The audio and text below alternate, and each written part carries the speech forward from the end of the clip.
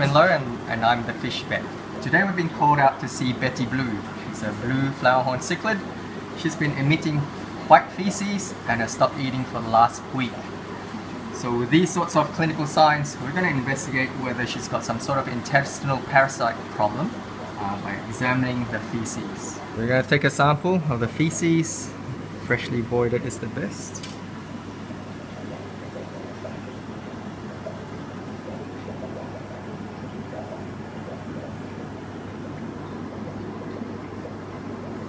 I'm just looking at the feces that we collected from the tank to see what we've got. What we found is there are a lot of just commensal organisms that are in there, worms and ciliated protozoa. They're just part of the normal tank flora, but we have to look through that and see what pathogens we can find.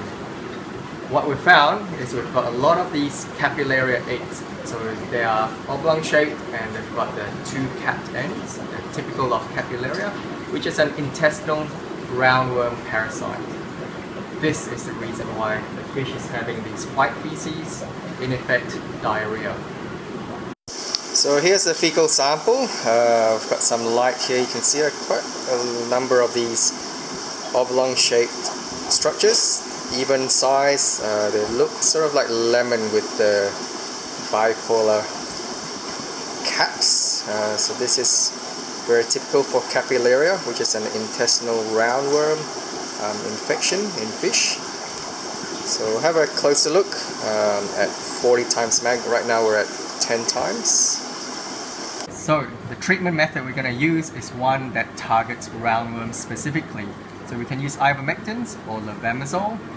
In this case, we've got a 200-liter tank. We're going to use levamisole at 2 milligrams per liter. It's one of the safest drugs that we can use, and it's the most targeted for the roundworm itself.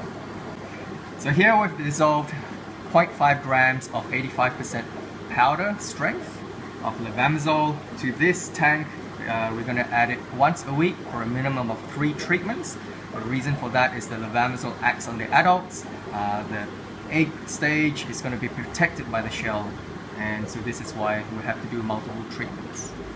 Whenever you're adding medicine to fish tanks, always pre-dilute it in a volume of water and distribute it evenly through the tank. So here we have Betty Blue. She has had the levamisole treatment in water. It's about 5 hours since we administered the dose, and you can see there's a lot more of these white feces around on the floor. Part of the treatment, as you remember, what we found were eggs in the feces, which are resistant to the levamisole medication. What we need to do as part of the treatment is to actually vacuum and siphon all this away as well to remove any infectious material. Thank you for watching. Make sure you subscribe to get updates for the latest videos, and have a fantastic week.